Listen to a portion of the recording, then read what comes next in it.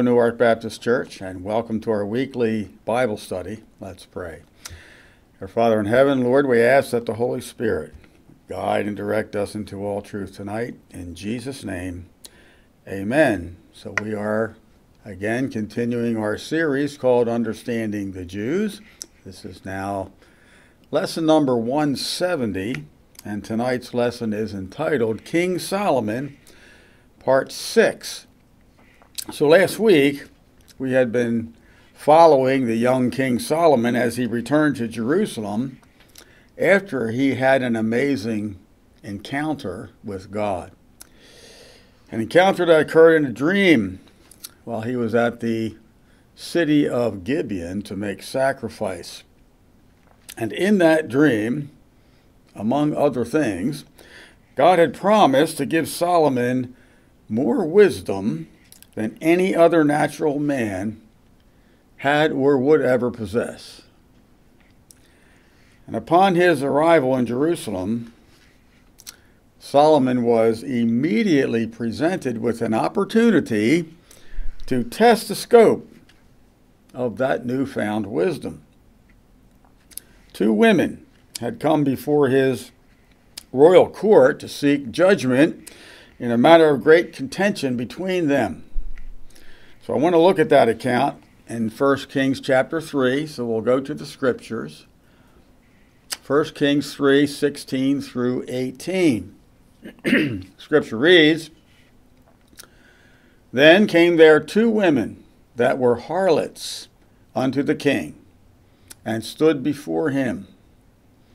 And the one woman said, O my Lord, I and this woman dwell in one house, and I was delivered of a child with her in the house.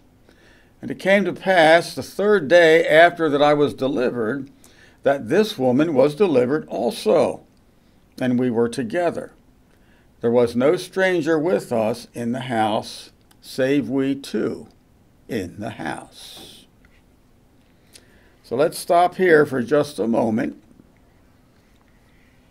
I want to do that so we can consider the problem that Solomon was going to have. Before he even hears what the issue is, he has learned from this woman that he's not going to get any help in resolving it.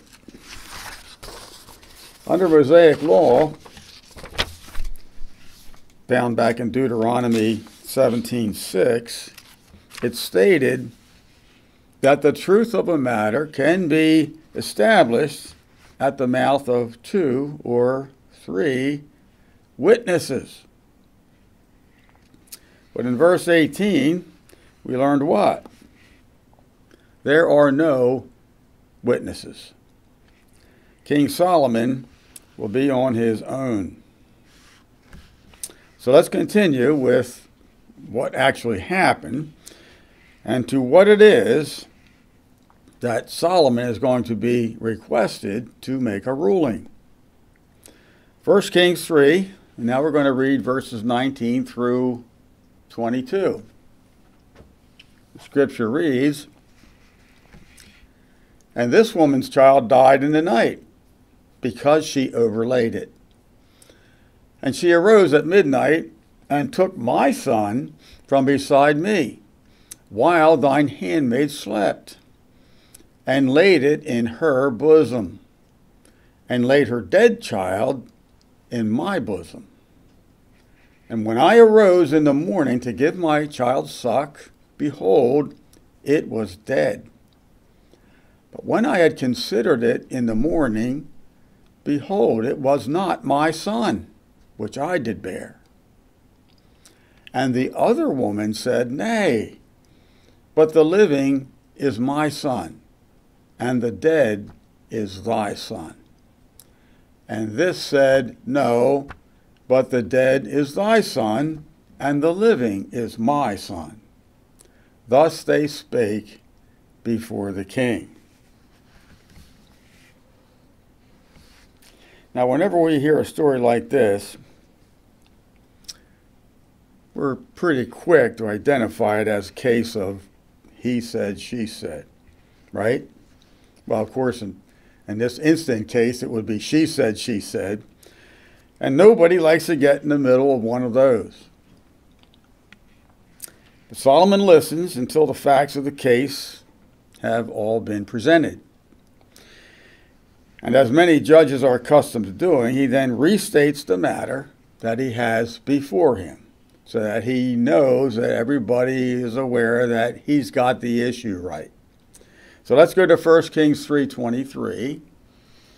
Scripture reads, Then said the king, The one saith, This is my son that liveth, and thy son is dead.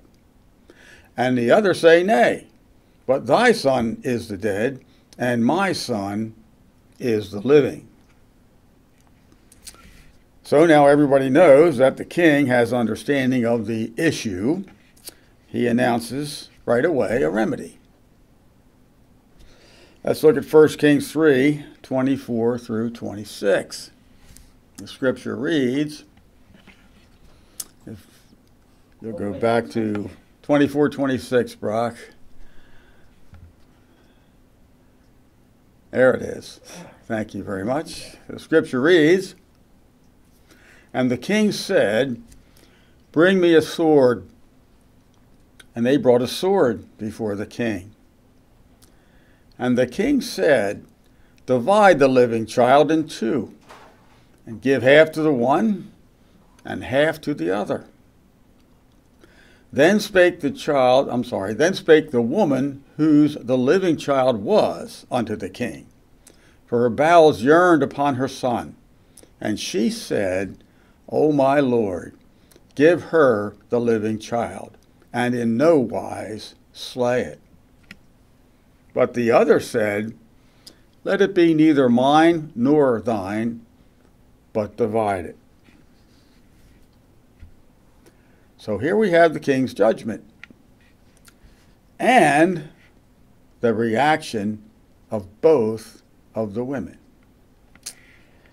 The first woman is horrified at the prospect of the child being cut in half, and she promptly offers to give up her claim in order to spare the child's life.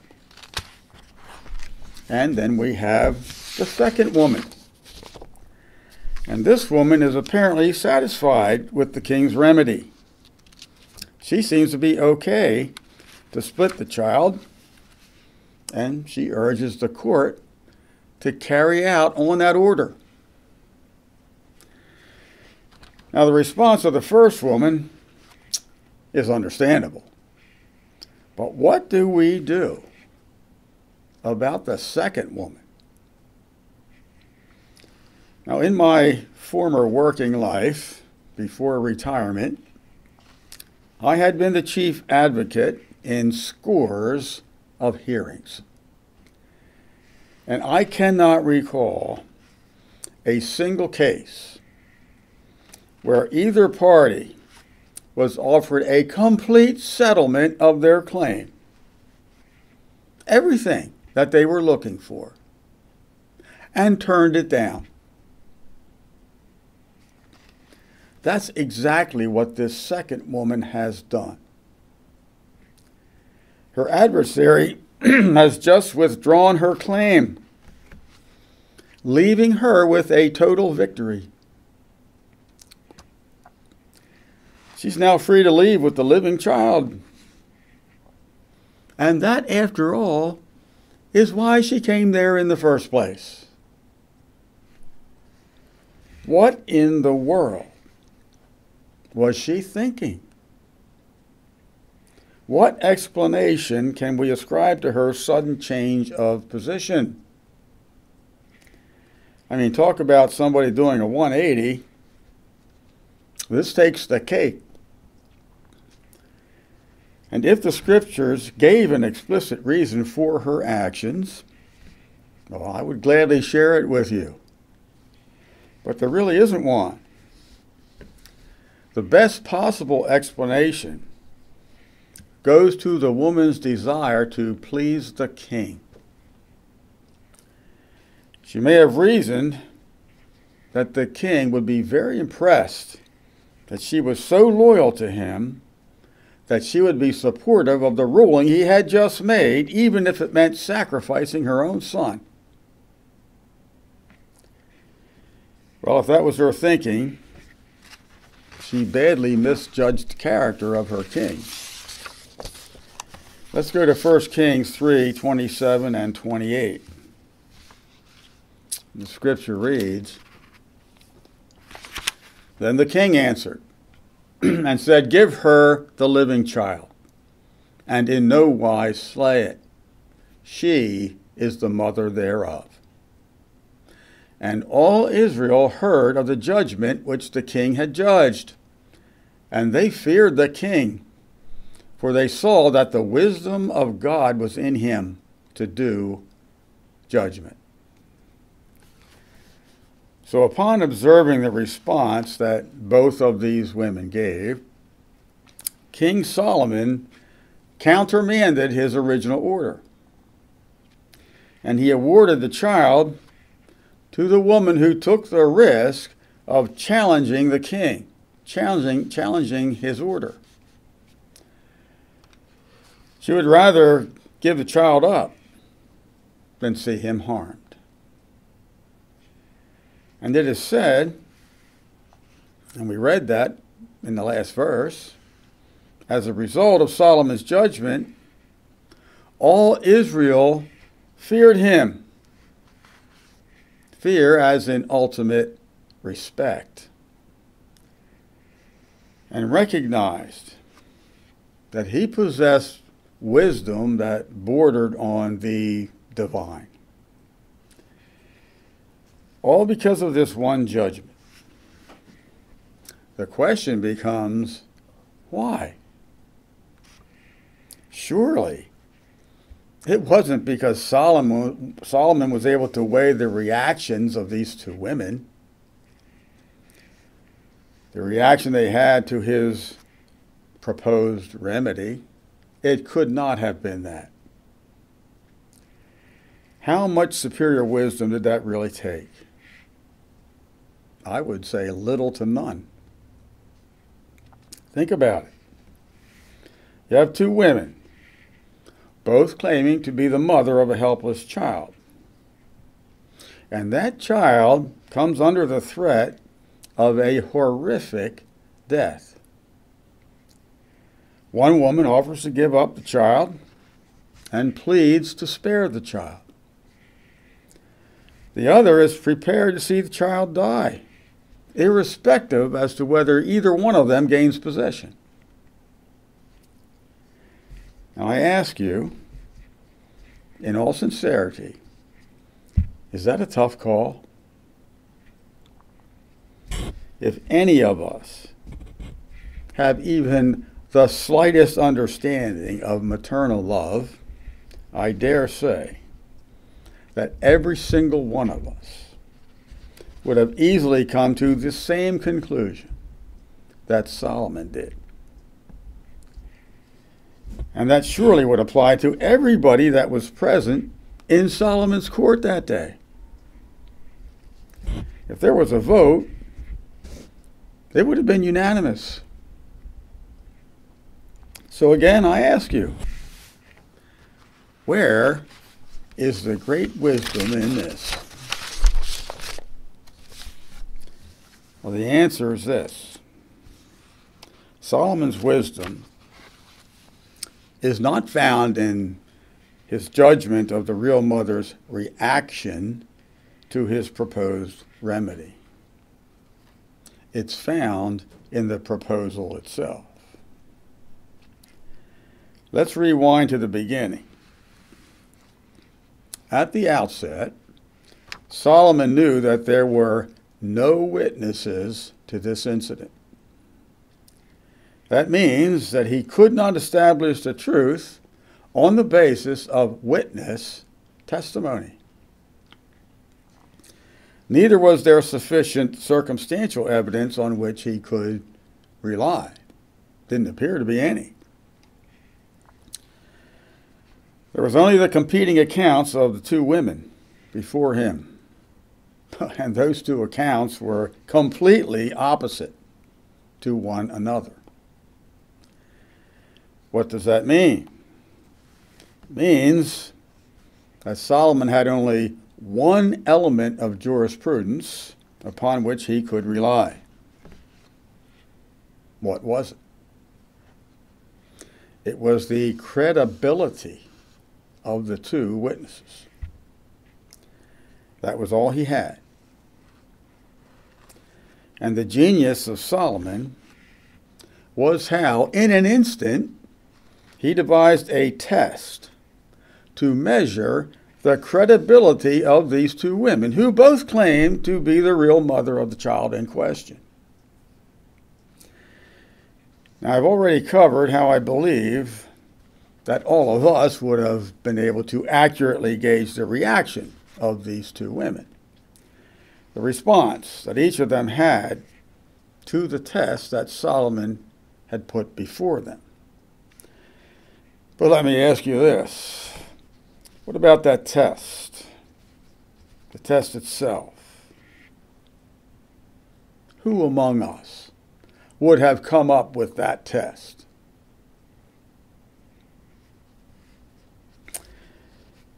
And how could we have done it on essentially the spur of the moment? Are you kidding me? I can at least answer for myself. I wouldn't have dreamed of such a proposal in a million years. Would you? There's just no way.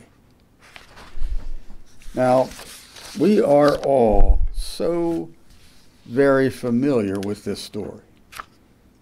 We've heard it told since we were children.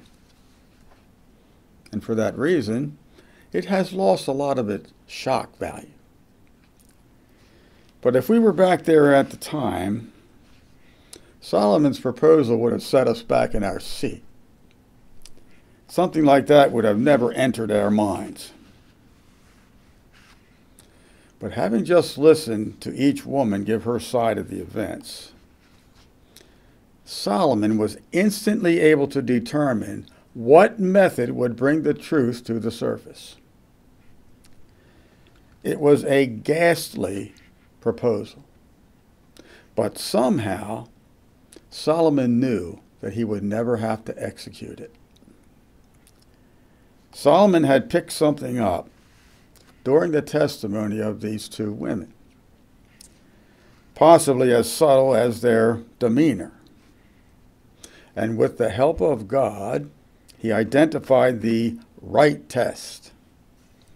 And he reasoned within himself that the real mother would quickly make herself known. So weighing and interpreting the individual responses of the women was the easy part. Anybody could have done that. It was the test that was brilliant. For two other people, that same test may not have worked, may have needed a different test. But for these two, it was the right one. So understandably, those in attendance in the court that day were amazed. Here they saw two petitioners come into court with a matter of great importance, namely, the permanent custody of a male infant. And within the matter of a few minutes, and without the benefit of any witnesses, Solomon was able to render a verdict that was both just and accurate. Now, this is where we need to recall something that we learned back when David was king, and we studied about this. If you remember, David's son Absalom was successful in stealing the hearts of the people because, remember, he sat in the gate, and what did he do? He listened to their dissatisfaction. Stories regarding the verdicts that they were receiving when they brought their cases to the king. First of all, David himself was not personally hearing most of those cases. Perhaps none of them. He had been delegating that responsibility to other people, and they were not always the cream of the crop. And the people did not think that they were receiving outcomes that were fair and just. So much so that they were willing to follow Absalom in his rebellion against David. But now, under Solomon, they're seeing a refreshing change. Number one, Solomon is personally sitting in judgment. He's not delegating. Even in a case involving two harlots, a case he could have easily passed off to a lesser or a lower official. And on top of that, the people have now been given a sample of what they can expect from their new king. An example of his very sound judgment. Verdicts that no one could complain about. Verdicts that instilled the people with confidence that real justice was being dispensed. Justice proceeding from real wisdom.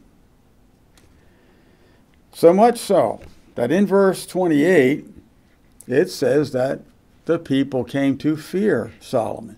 Again, fear as in respect. Respect for his God-given ability. Oh, and that is exactly where the people thought Solomon's wisdom was coming from. And if that is truly what the people believed, oh, then that problem with dissatisfaction with the court system, the one that had previously plagued the nation, well, that was gone, dispensed with.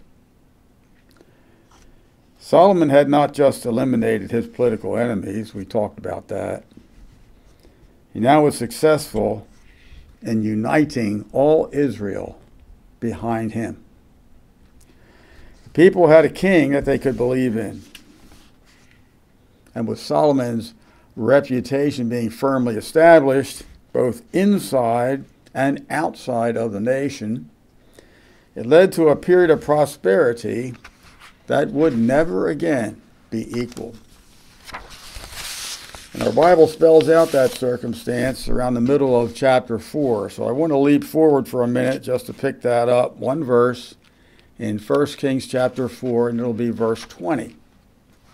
Scripture reads, Judah and Israel were many, as the sand which is by the sea in multitude, eating and drinking and making merry. The people became many. Prior to this, that was not nearly as evident. From the time that Israel first asked for a king until the time that Solomon became king, Israel had been engaged in one war after another. War after war after war. And those wars caused the loss of thousands upon thousands of fighting men.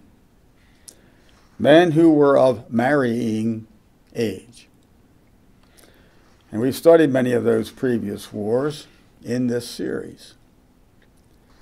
Needless to say, those many men who fell in battle did not have the opportunity to produce the offspring that they would have. The Golden Age under King Solomon was the first time that there was an extended period of peace. No wars, and hence no loss of young soldiers. And because of that, the nation of Israel experienced what we would call a population explosion. I myself am a baby boomer. I was born in those years right after World War II. when America experienced an unprecedented increase in the birth rate, an explosion of babies. And way back in ancient Israel, they had an explosion of their own. And along with that explosion came a tremendous increase in the need for goods and services. And accordingly, national productivity and international commerce began to grow to meet the higher demand, coupled with the fact that there was tremendous wealth pouring into the country from Israel's neighbors in the way of presents and tributes. The net result of all this activity was that the nation entered into a period of great prosperity. Prosperity such as they had never known, to the point where it is described for us back in verse 20. They were eating, drinking, and making merry. They were living the high life. In our own country, we would call it living the American dream. Well, back in Solomon's time, it would have been living the Israelite dream. Things had never been better. So, time for a pause. This seems to be a good time to connect a future event with verse 20. An incident that will provide an opportunity to observe one of the many bad sides of human nature. I'm not strictly talking about the reign of Solomon, but about a complaint that fell at the feet of his son, Rehoboam. But it was a complaint that did have its origin during the reign of Solomon. And for that we need to go way up to chapter 12, so I want to do that now. We're going to read the first 4 verses of that chapter. 1 Kings 12, 1 through 4. Scripture reads, "And Rehoboam went to Shechem, for all Israel were come to Shechem to make him king.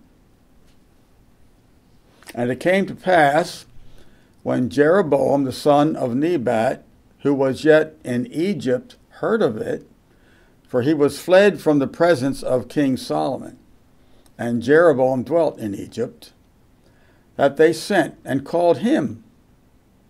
And Jeroboam and all the congregation of Israel came, and spake unto Rehoboam, saying, Thy father made our yoke grievous. Now therefore, make thou the grievous service of thy father, and his heavy yoke, which he put upon us, lighter, and we will serve thee." So I think most of you are familiar with what's going on here. Solomon's son Rehoboam has succeeded him as the new king of Israel. And he now has this delegation of tribes headed up by Jeroboam, who have come to him to present a petition for his consideration. And they spell it out in verse 4. They complain that his father David had laid heavy and grievous burdens and yokes upon them during his reign. They didn't like it. But if Rehoboam would agree to ease up on that burden, they would in turn agree to support him as the new king. So whenever this account is read or preached, it's inevitable that the focus is placed on the ill-advised response of the young Rehoboam. And there is unanimous consent that his response was not very wise. He could have and should have answered much better than he did.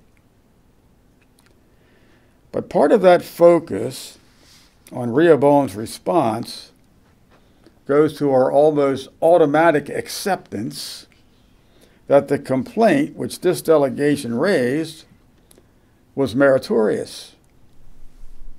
But was it? The scriptures do not support the veracity of those complaints. The only thing that this delegation had going for them was that God had predetermined before Rehoboam ever came to the throne that his kingdom would be split. 10 tribes represented in that delegation by Jeroboam were going to leave. And only Judah and Benjamin were going to remain with Rehoboam. The complaints themselves, they were just a flimsy pretext for Jeroboam to get what he wanted. So let's take a hard look at this complaint, or complaints, plural. The grievous burden that is mentioned is attached to two things: heavy taxation and forced labor. Those two. The grievous yoke being taxation, and the grievous service being forced labor. When these two charges are examined in the light of Scripture, it turns out that neither one of them holds up. First of all, there was military subscription, yes, but that was nothing new. Both Saul and David had raised armies. That was no shock.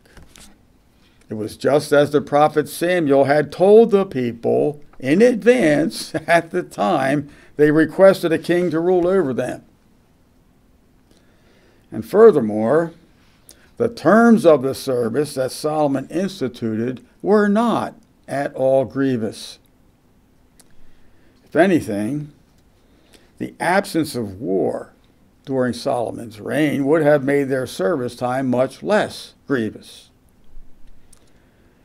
Now, the idea of forced labor, apart from military service, would have brought up images of slavery in Egypt, something that nobody would have wanted.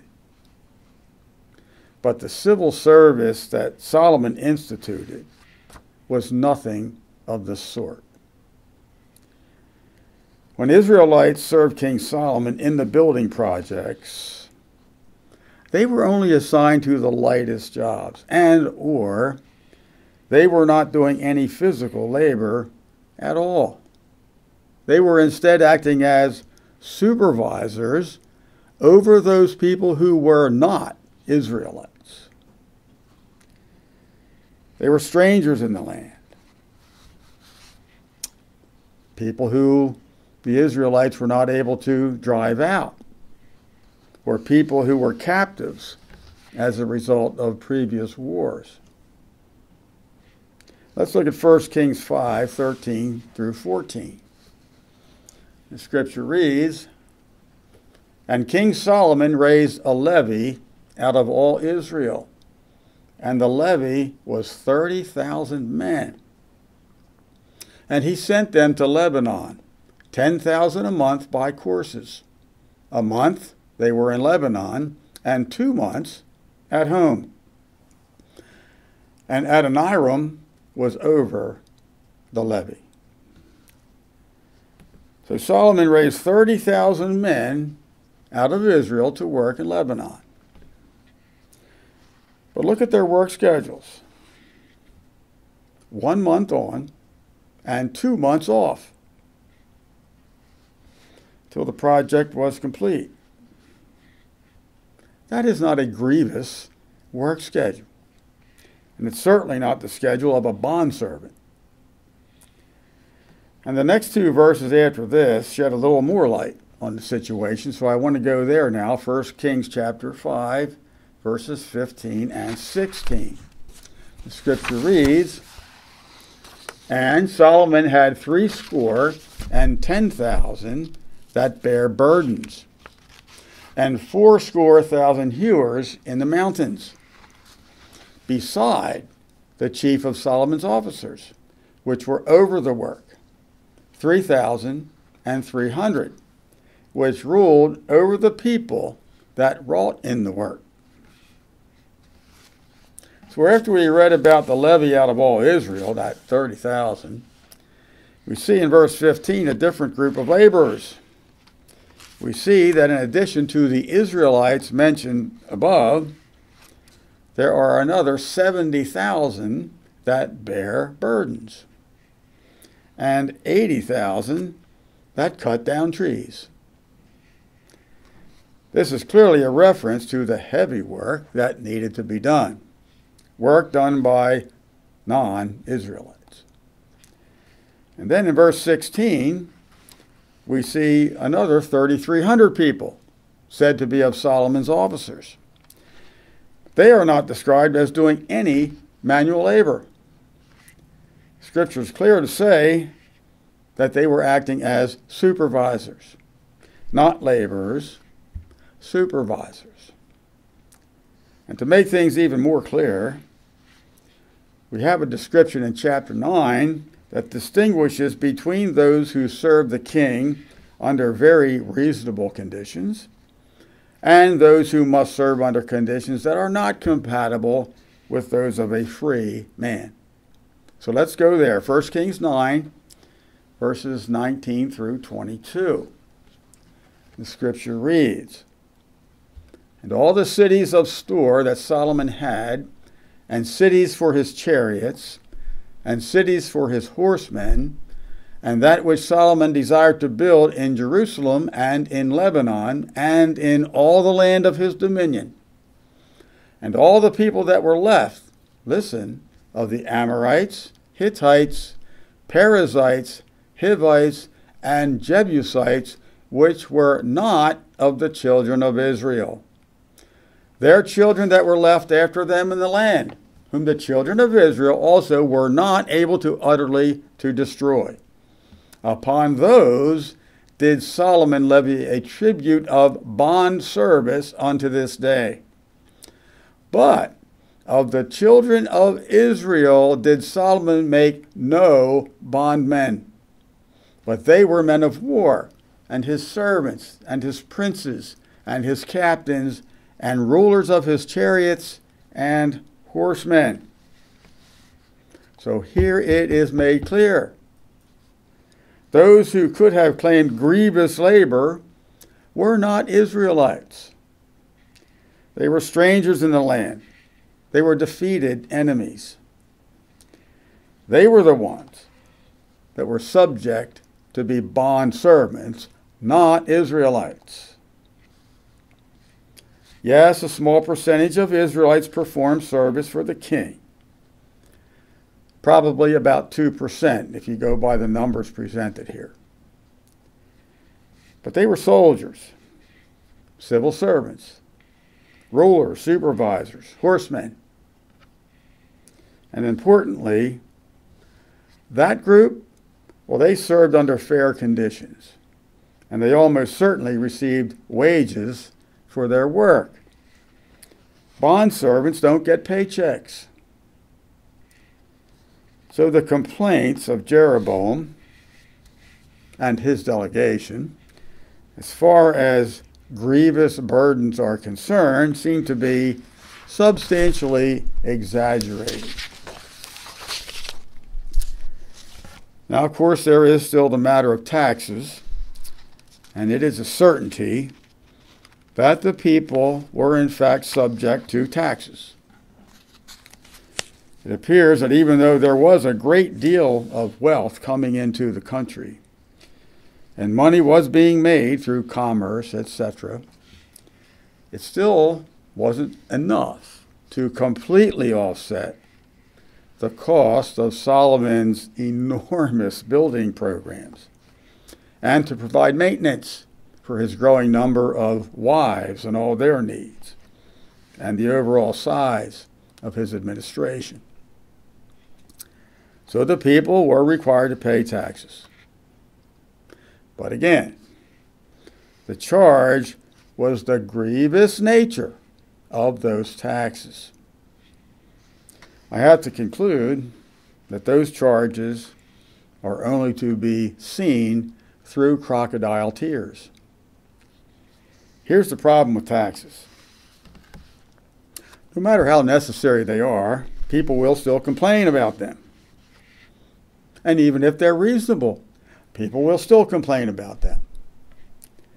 It's a very old story, and it applies even in times of prosperity. People will focus on how much they are paying out without sufficient regard for how much they are keeping. And the real truth is that no matter how much we are paying, if what we are entitled to keep is providing us with a very comfortable lifestyle, we really shouldn't be complaining. Does this remind you of anyone? You think this problem is only found in the past? I think not.